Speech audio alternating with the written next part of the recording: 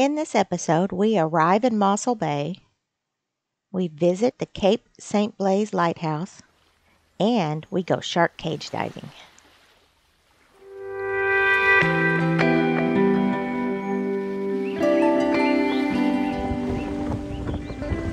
We have a rainbow, and it goes all the way around to the other side of the mast there.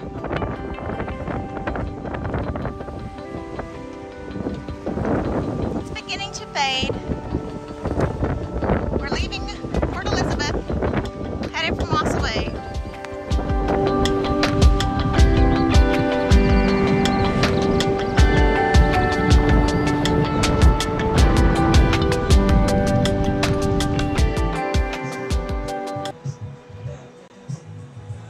Good morning, good afternoon from the south coast of Africa.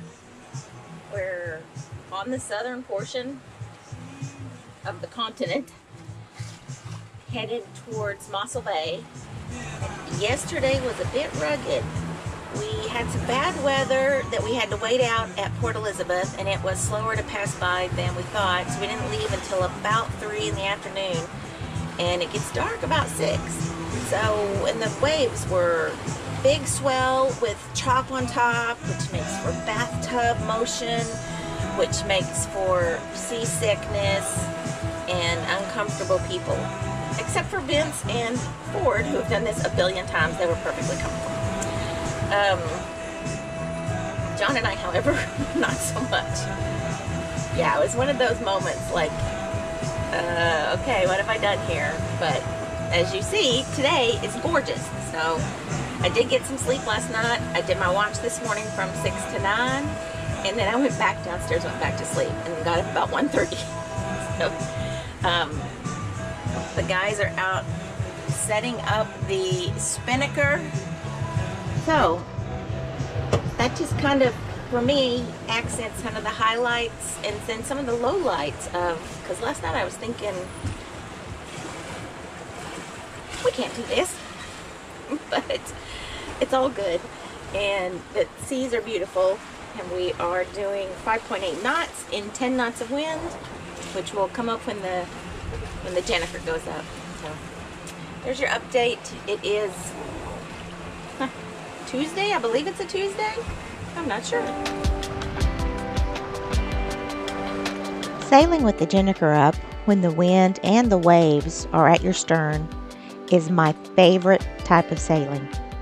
It's so peaceful. So here's a moment for you to enjoy the same peace and serenity.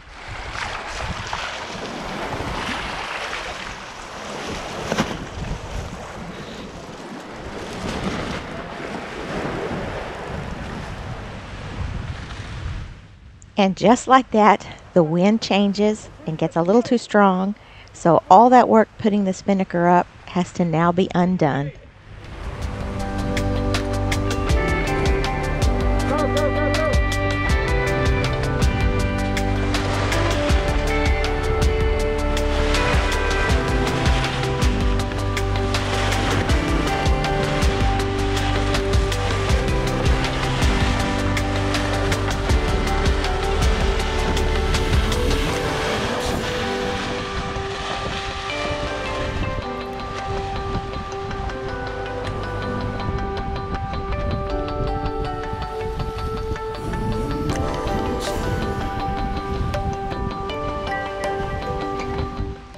Pulling her down is a little bit like wrestling a cat, while the ground underneath you pitches and rolls.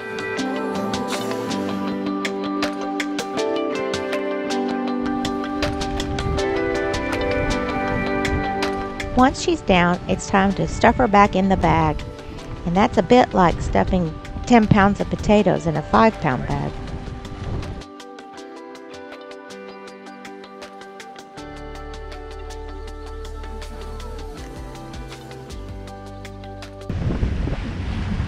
Almost 6 o'clock. I'm about to start my watch, 6 to 9, but Mossel Bay is right ahead, and we are headed for Mossel Bay. Should be there, I think 10 o'clock tonight, 10:30 tonight.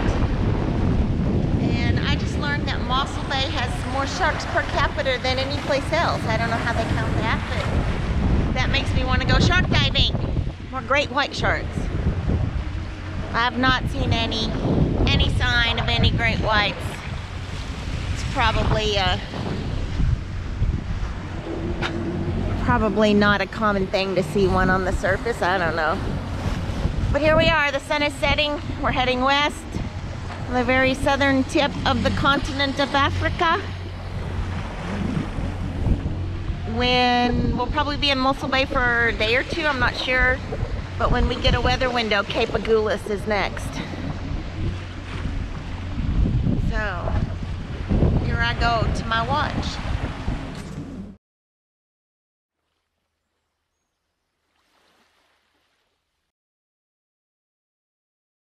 Mossel Bay is located midway between Cape Town and Port Elizabeth, which is now also known as Gilbertha.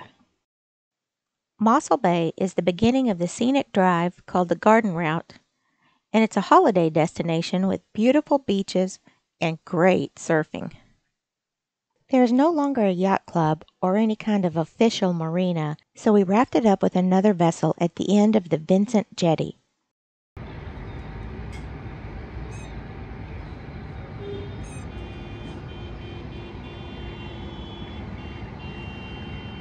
So, good morning from Mossel Bay, South Africa. There was just a dolphin a minute ago before I ran and got my phone. Now, of course, he's nowhere to be seen.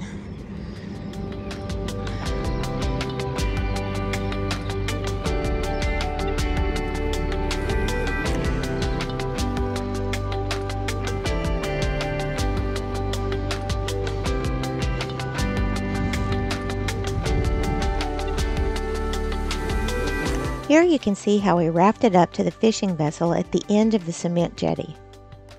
To get on and off, we had to climb over the railing, into the stern of the boat next to us, then climb onto those big rubber tires, and then up onto the jetty. It was an exercise in timing because the boats were constantly moving. So, in order to get to shore, we have to climb over the El Marlin like this.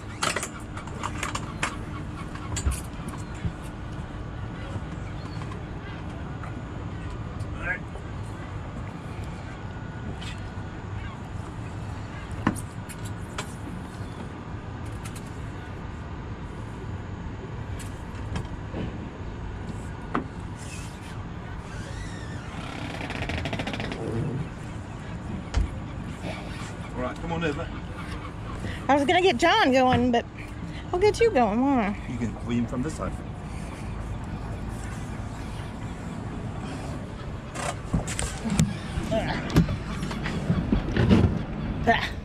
So we went out for a walk today. We're headed to the Lighthouse. And that is it's just cool. Very cool. So, we're still in Mossel Bay, awaiting the storm coming day after tomorrow, and we just inquired about shark cage diving. Keep your fingers crossed that comes to fruition.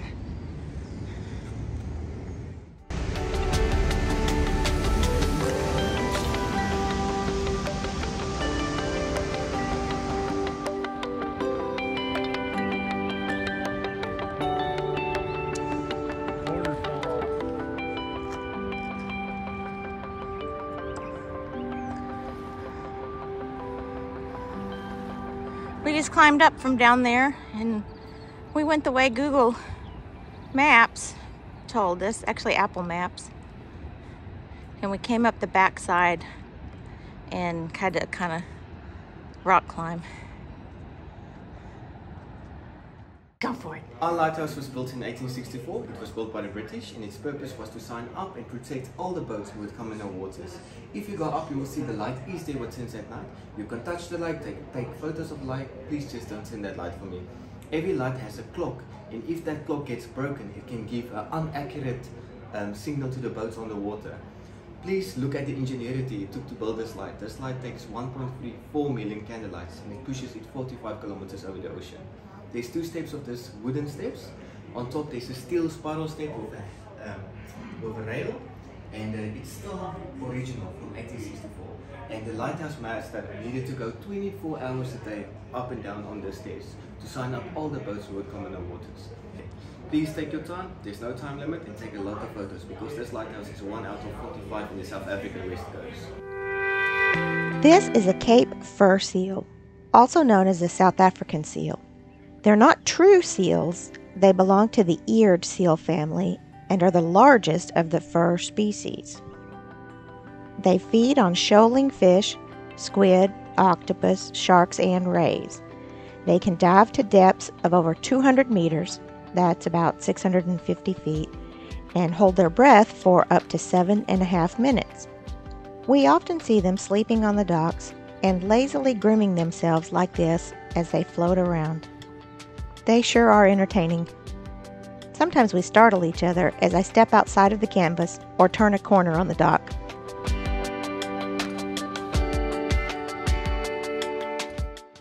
The next day, we boarded this boat for a shark diving adventure of a lifetime. This is the cage we are about to get into. That blue foam keeps it floating, and as you can see, it's pretty beat up, which looks to me very much like shark bites. We anchored right in front of this exposed rock covered in Cape fur seals. I'm thinking it's a great white shark buffet.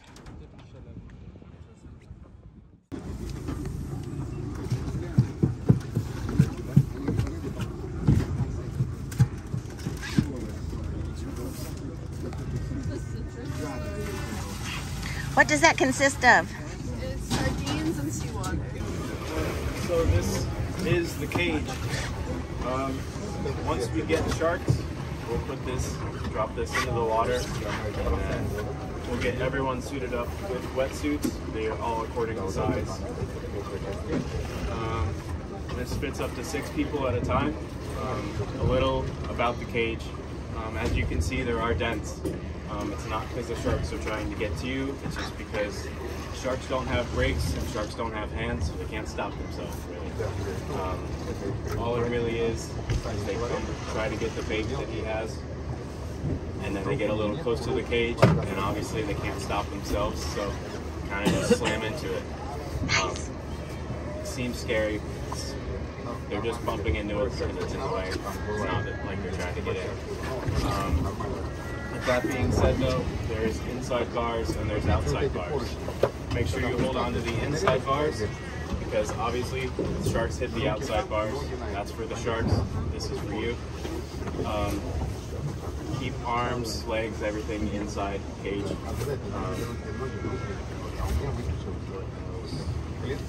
The sharks are protected, so don't try to touch them at all. If you do see that, we will have to go back.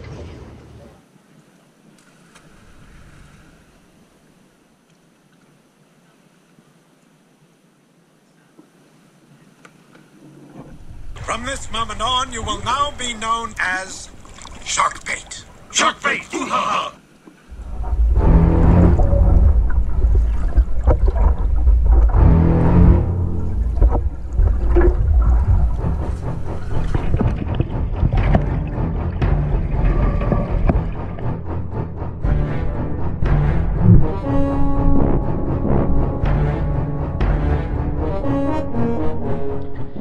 The cage shark diving industry is very regulated by the government of South Africa.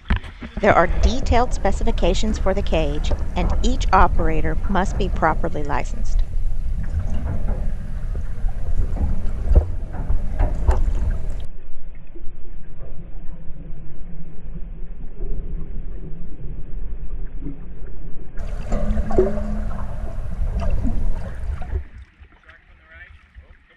The younger people working this boat are biology students from the U.S. who were here in South Africa for a month or two as interns to study sharks. We wore 5mm wetsuits without any weights, so we were very buoyant. For me, it was difficult to push down and stay underwater while trying to keep the camera steady. I wasn't tall enough to reach the foothold at the bottom of the cage to steady myself. At the time, I was disappointed that we didn't have scuba gear so we could stay underwater. I later learned that the bubbles and the sound of the gear would scare the sharks away.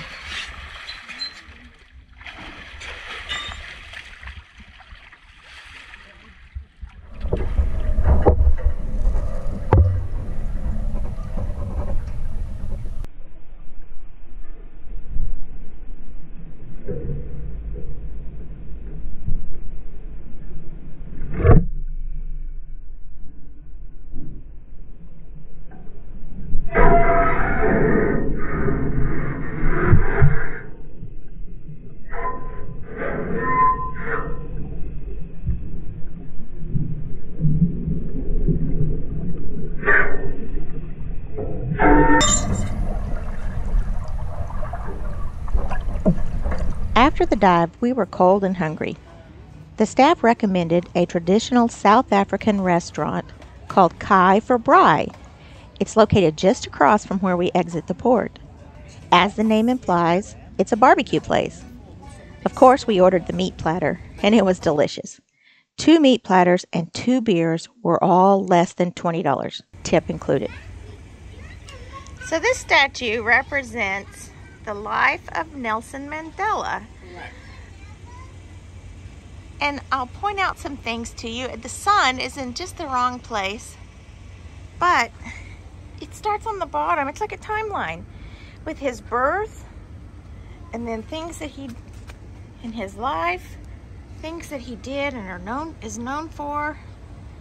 And then, let me see if I can zoom in enough.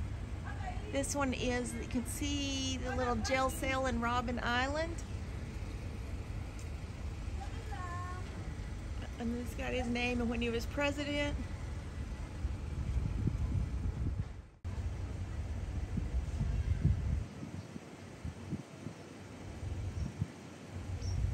Everything from turnbuckles, shovel heads, picks, pickaxes.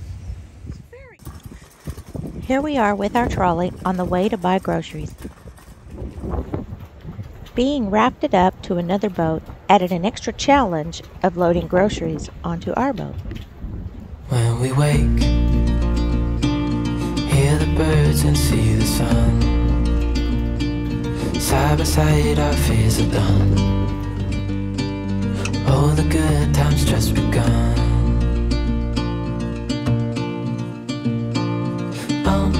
We know what we have, let's hold on tight. Found what we're looking for in life. Call us crazy, but things are finally right. Trip home with our diesel. It's bright. Oh, you and I, we got it.